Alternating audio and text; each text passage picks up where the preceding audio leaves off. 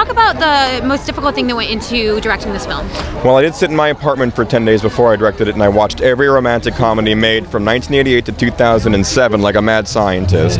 That's like 80 movies in 10 days. Yeah. It's quite a marathon. It opened up my heart and it turned my brain into mud. And that's what I did. And then that leads to my next question. What is your favorite romantic comedy before this one, obviously?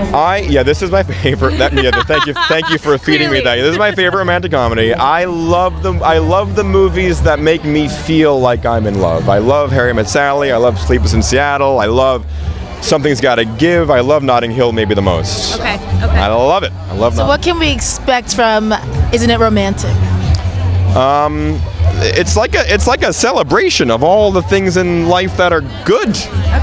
Maybe we could use a little bit of that for a second. We seem to be inundated with so much of the morose constantly, and it's not exactly true that life is only sad. There's also beautiful stuff in it, and so this movie is a little bit of an oasis from the winter and from that story, and you can just remind yourself that it's also not so. There's also nice things too. Do you have a love story that you wish you could turn around, such as Rebel did in this movie? What do you mean, like a personal love story that I could turn around? Because the world needs more positive, the world needs more of love. So did you pull from a personal reference to kind of see through a different lens?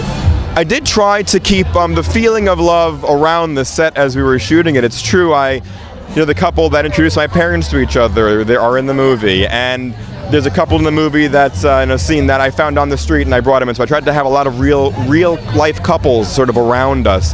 Like in Goodfellas, they had real gangsters. I tried to have a lot of love around. Maybe that would be contagious. And maybe it was because Priyanka and Liam both got married afterwards.